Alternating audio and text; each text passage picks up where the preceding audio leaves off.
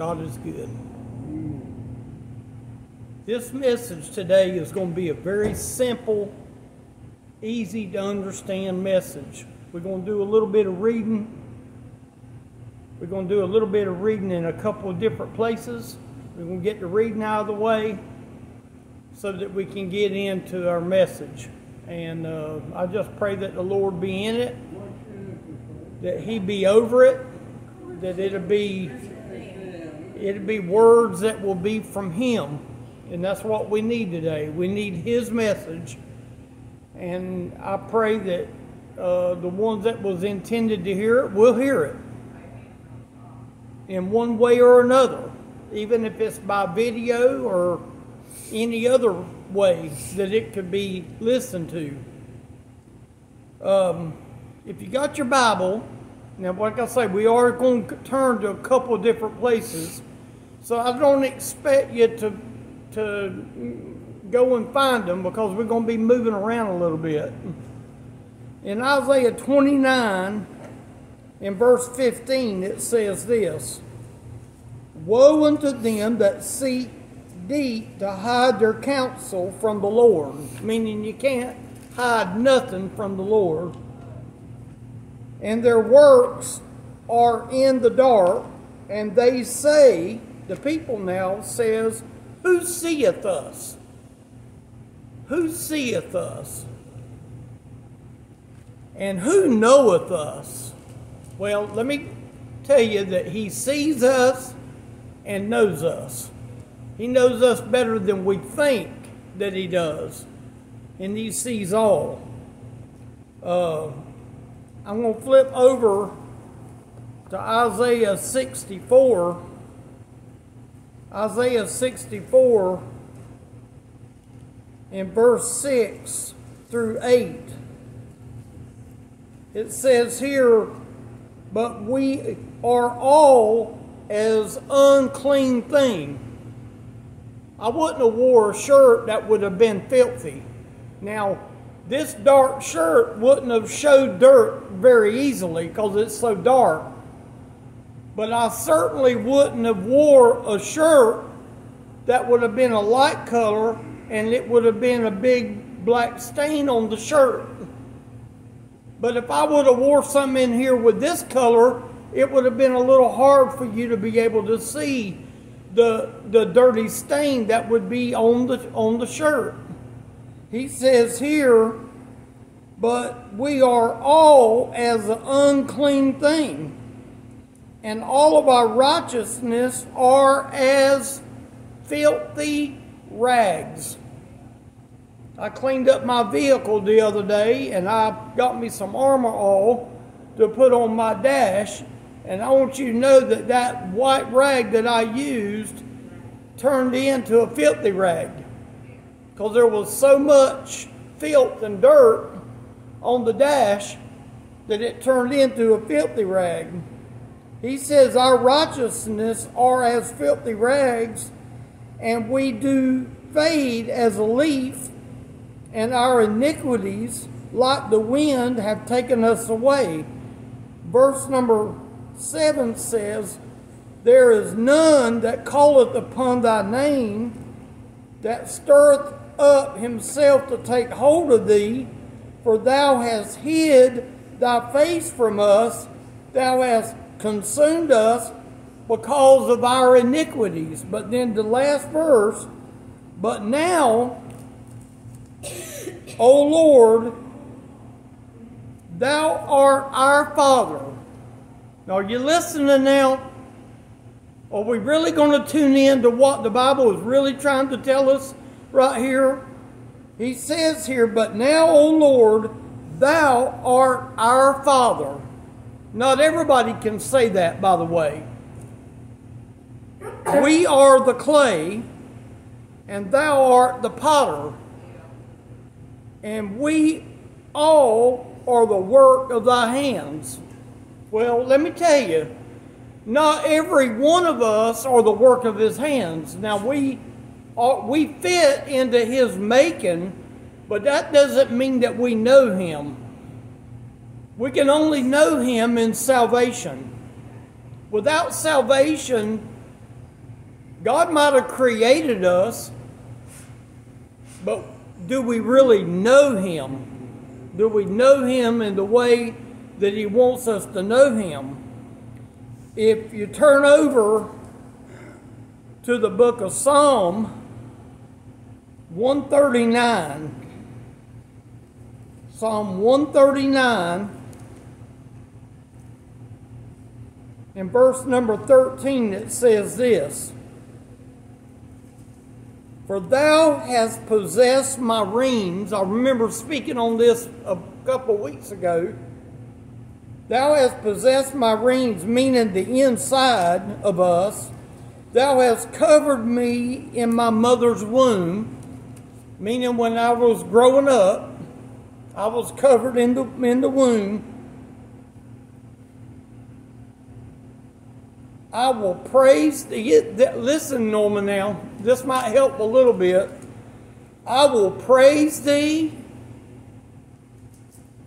for I am fearfully and wonderfully made. Marvelous are the works of thy hands." Let's see. "The works are thy works, and that my soul knoweth right well. My substance was not hid from thee when I was made in secret and curiously wrought in the lowest part of the earth." Now, He knows where we all came from. He knows where you came from. He knows where Adam came from. The Bible says that Adam came from the dust of the earth. Eve was created with the rib of the man. The man was created first. The Bible says that man needed a helpmate, and God created Eve from the rib of the man.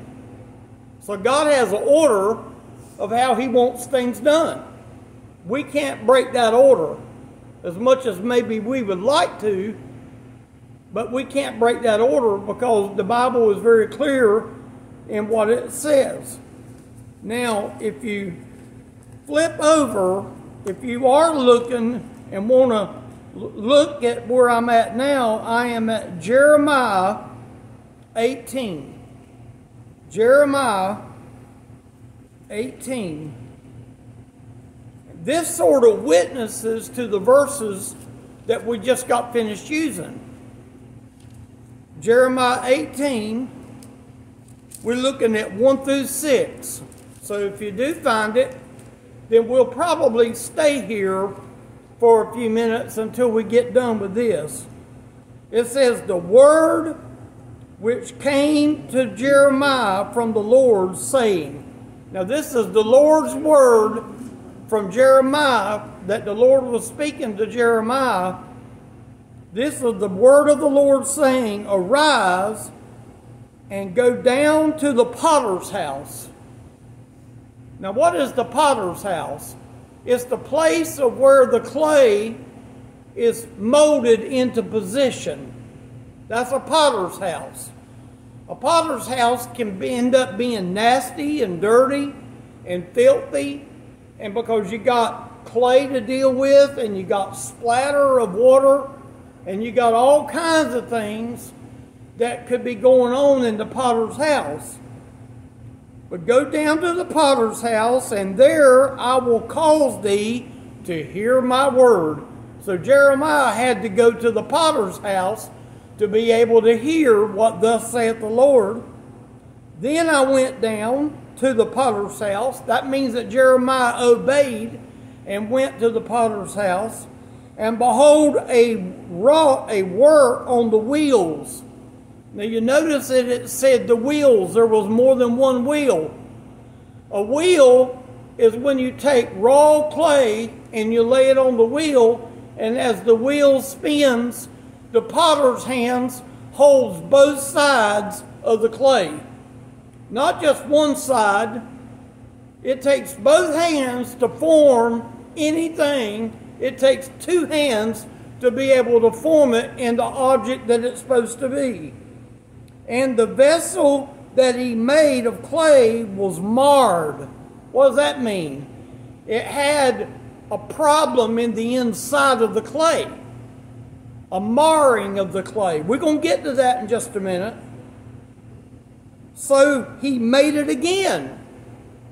He made the clay again, meaning he put it on the wheel again. Because the potter wasn't happy with what he was making. Because there was something that was inside. We're going to go over that. So he made it again, another vessel. Not the same vessel. He used the same clay, but he made a different vessel, as seemed good to the potter to make it. Guess what? The clay didn't have a voice. The clay couldn't go and say, God, I don't want you making me this. I want you to make me this over here. No, the clay, as far as I know, never has a voice. The clay can't go and tell the potter what to do. Neither can you and I tell God what he's going to do. It's very simple. Then the word of the Lord came to me saying, O house of Israel. Now who's he talking to? The church, the people, the believers, the people that know him. O house of Israel, cannot I do with you as this potter? He's basically saying, don't I have a right to do with you, being I'm the potter of your life, and you're going to tell me what I'm going to do? And he says right here, cannot I do with you as this potter, saith the Lord?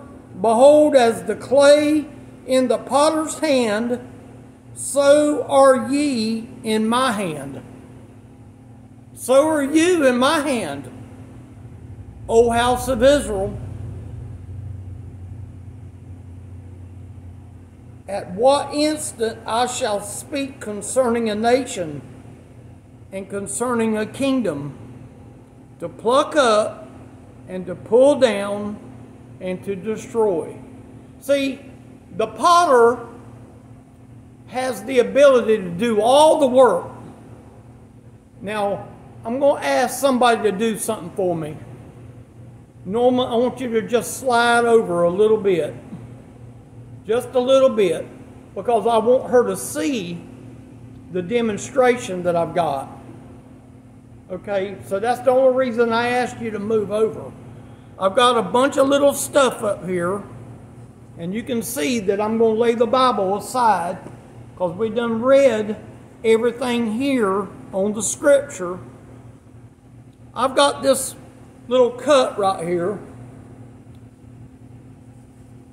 I picked up this cup at my doctor's office. They had several of them, so I grabbed me a couple, 2 or 3.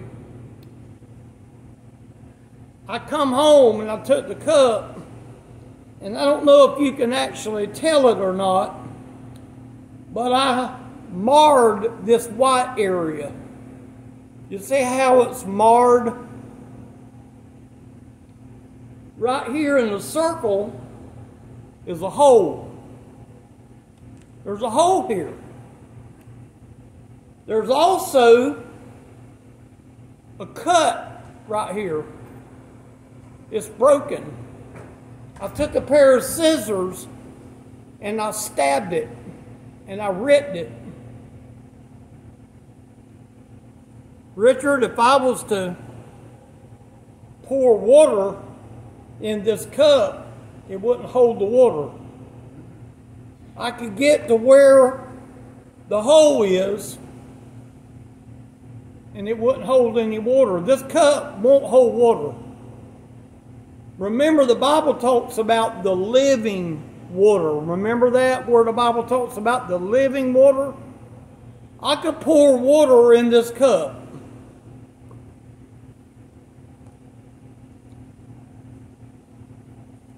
Gavin don't know this. What is this, Gavin? Huh? It's your Play-Doh from your can. I'm using Gavin's Play-Doh. I could come up here and I can mash the clay however I want it to be. I could come up here and just keep moving it and moving it and moving it. I could even make it into like a snake by rolling it like this, but I can only go so far with it. And the reason I can only go so far is there's something inside this, and y'all don't know what it is yet. But there's something inside that is making the clay not conform. Even though I'm doing it, I'm trying to make it conform. But you know what? The clay can't conform until I take out the problem.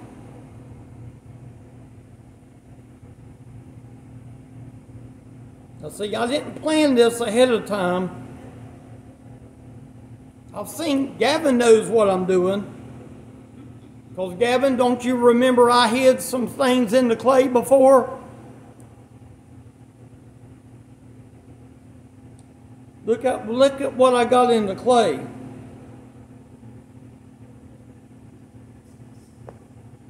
I got a hard stone in the clay. And it's got darkness in the clay. And see, I couldn't have rolled out my clay with this stone in the middle. And we wonder why that we find it so hard to conform. Now, when I'm able to squeeze the clay back again, there's nothing inside the clay, because now I'm able to form it the way I want it to be. And what God does, God removes our unbelief. He takes out that unbelief. I got this little cross right here. Y'all see the cross? Little tiny little cross. What God does is when He begins to start forming everything back in us, He slides the cross into us when we come to know Him. If I didn't show y'all there's a cross in this, you would think that the clay would be empty because of the fact of the stone that was in the clay. But see, now I've got the cross in me, meaning the picture of salvation. Salvation is taking hold. Let me give you another little demonstration. This was the living water that you put in the cup, Margaret. This is the place of where the cup is ripped. And the cup has a hole in it right here. So the hole won't allow the living water to go in. But there's a lot of times in our cup that we only look at the outside edge. We don't look at the inside edge. A lot of times we judge our cup based on what we think it's supposed to be in front of God. God sees the heart of each one of us. He also, Gavin, look at me. He also, Gavin hurt my finger last night, so it's going to be hard to do it. He also sees our cup raggedy. We don't get to see that because we think we're perfect in the way we are. God takes the old ragged cup that's got a bunch of problems in it. He looks inside the ragged cup and he sees this sin. This sin here blocks the cup, so he removes that out. Then he sees this sin of things that he don't want in our cup, and he takes it out. Then this is a picture of our righteousness, that we think that, okay, we're saved and we're born again and we have our righteousness from God in us. But here's what God does. God begins to start unraveling our righteousness, and we get here. This is a sample of the dirty rag. And I cut this out because I didn't want to bring the old pair of drawers. I cut out a piece of it. Now, you know, we laugh at that, but see, we let this hide in our righteousness because we want people to see this. We don't want people to see the old broken down cup and the messed up cup. But see, God don't only just unravel us, He also unravels us all the way. And there's a piece that's even darker because we think that we've got it hidden and we got it covered up. So see, all of this is in the cup that we don't want nobody to see. So we stick it in there. We're all right in sticking the things that we don't want nobody to see. We put that back in there because it ain't nobody's business who sees it, Sheila. That ain't what the Bible said. The Bible said that God is able to see through us and in us. Remember where we read that? Here's another part that's black that we stick that back in there. And then when we get saved, God sees us still as the clay. We're not changed just from the old man that is right there. We're still the clay. But what abides inside of the clay? The cross. You and I. So I can fit this back in. And you can't see it, but it's in the cup. But here's the thing. If I ever wanted to put water back in the cup, I got too much of me in here and not enough water. So what does God do? God removes a little bit of us, the part that He don't want. He also removes all of the black stuff that He doesn't want. He removes all of the junk that He doesn't want. And now the living water can go in. But guess what? If I was to open up this cup and dump the water, a broken cup ain't going to hold the water. My broken cup won't hold water. You know why? Does anybody know why? There's no bottom. And without Jesus, you're at the bottom. And there's no bottom. See, I can shove this through the cup, but it still was not going to hold water. So here's what God does. God allows us to be the broken cup. We are the raggedy cup in the eyes of God. I'm trying to break it as much as I can. But see, who would ever want to drink out of this now? It's marred in dirt and filth. It's got a hole in the bottom of it. But can I tell you what God does? He does even better than that. Here's what God does. He takes your cup at salvation and He puts a brand new liner inside the cup. The outside is still the same. The outside is still marred.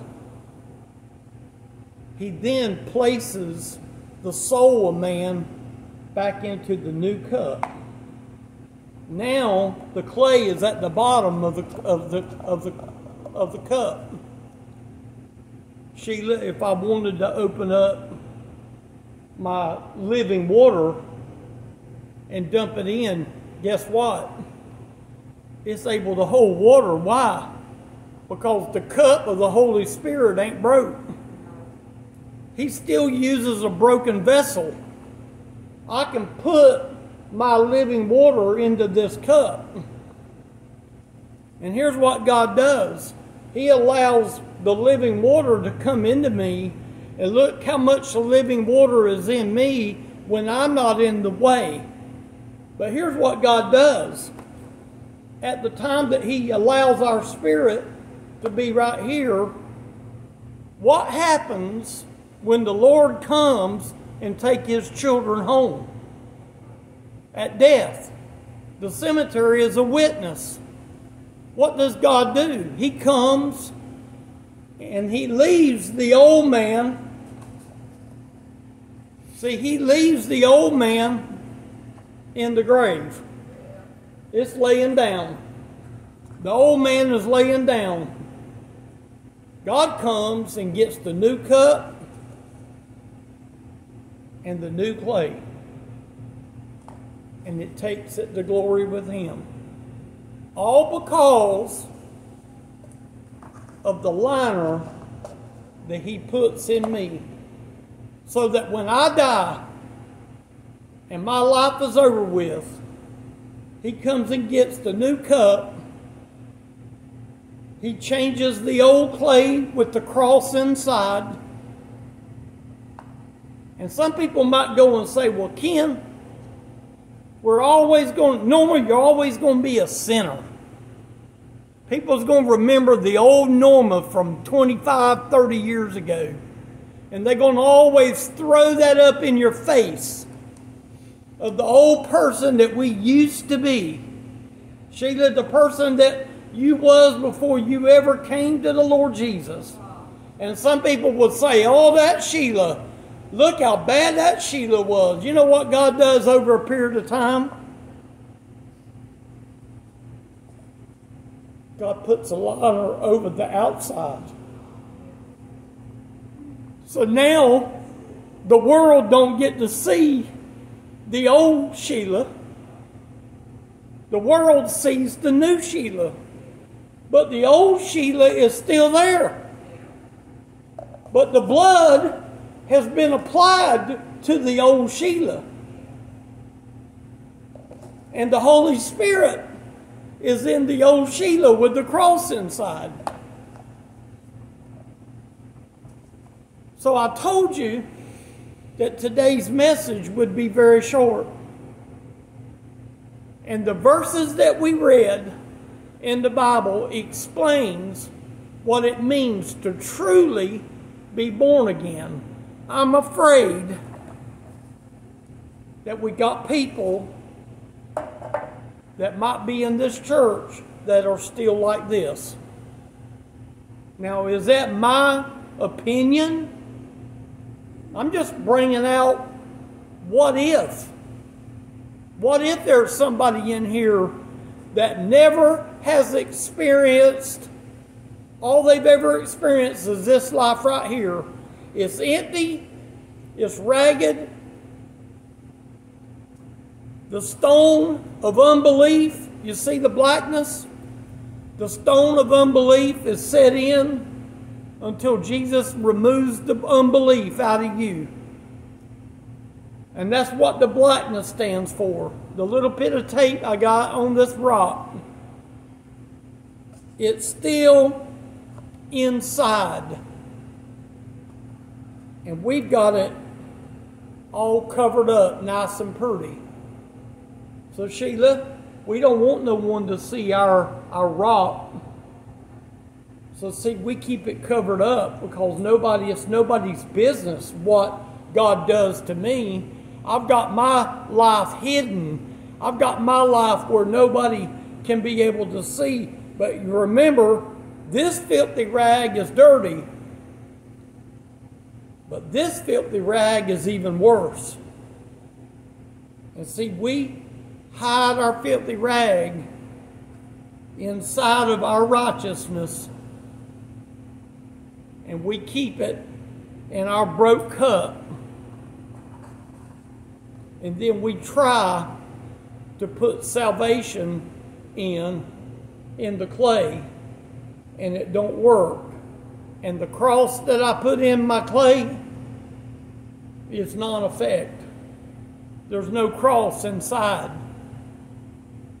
There can be no liner put in when you got your garbage on the inside of your cup. Does that make sense? The cup won't allow a new cup with our old garbage. He wants us to dump out the garbage, allow Him to come, put the new cup, put the new Holy Spirit inside, and then over a period of time, He allows the liner on the outside. So guess what, Norma? Nobody's able to see all your sin that you did 30 years ago. Oh, some people maybe will throw it in your face still of what Norma used to be. But in the eyes of God, God puts a new liner on the outside and on the inside. I would have loved for him to have stayed, because I think this could have explained the reason why people are the way they are. But you know what? I can't make anything happen. I can tell you this. I was this person for 48 years. I knew the church songs. Them songs up there, I sung them right here in this church, Sheila. I had my rot of unbelief covered up so perfectly, nobody could ever see any of my problems because I had it disguised. I had it covered up. I just didn't have the cross inside of me. But you know, when God slides His liner on the inside, it makes all the difference in the world. Let Him slide the liner in you and on the outward of you. Let Him put the cross inside you and value that cross. Because the time will come when the Lord says, you know what? I want Norma to come live with me in heaven. And God is willing to take the old clay of our life and breathe life into it. All because of salvation. Did I deserve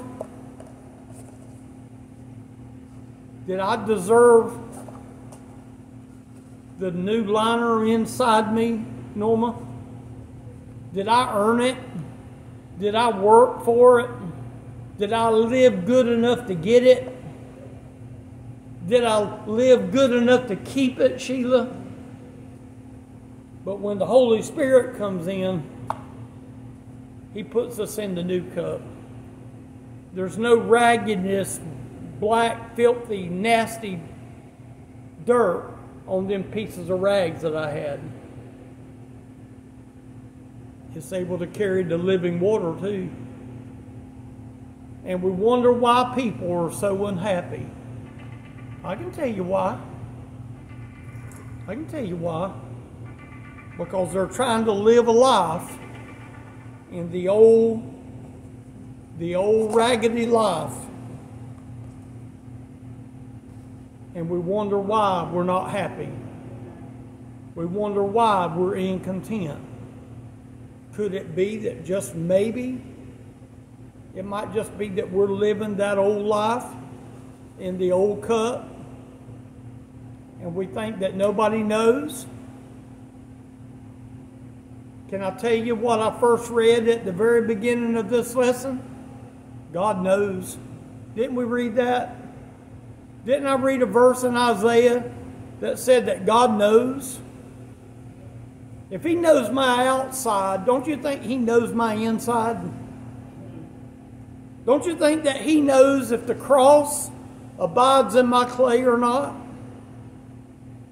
Y'all seen me put it in there, didn't you? I'm grateful and I'm thankful that God put the new in me and he put the new on the outside of me. Now, people might still judge the old outside, and that's their right, and I can't help what other people do. All I can tell you is I'm just glad that God allowed me to get the junk out so I could carry the living water with me. And God knows every one of us that's got the cross inside our clay. So I just hope that maybe this might be good for all of us. Just a very simple, very easy to understand message. Anybody got a question? Anybody got a question? Father God, I thank you today for your goodness and mercy. God, I thank you today that you allowed the message to go forward even through a show and tell. Lord, I'm thankful, Lord, for the new liner of your Holy Spirit that you put inside of my raggedy cup. And Lord, that's exactly what you're trying to do to every one of us, is allow us to see the broken vessel that we are. And Lord, help us today to see us as broken without you. Help us to visualize the things that you see inside of us. And help us, Lord, to have that devotional, Lord, like Margaret said, even in the Sunday school this morning. Help us to realize that it's a personal relationship.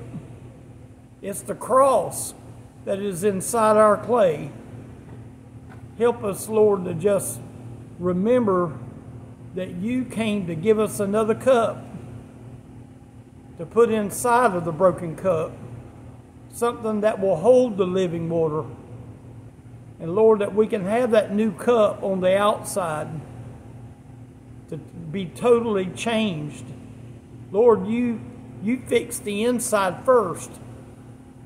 You didn't put the cup on the outside first. You put the cup on the inside, because the inside is where the soul is. And help us, Lord, to value our soul as we stand before you one day. Help this message be a simple message. Thank you, Lord, for today. Thank you for the people that are here, the ones that heard it now. In the name of Jesus, I pray. Amen and amen.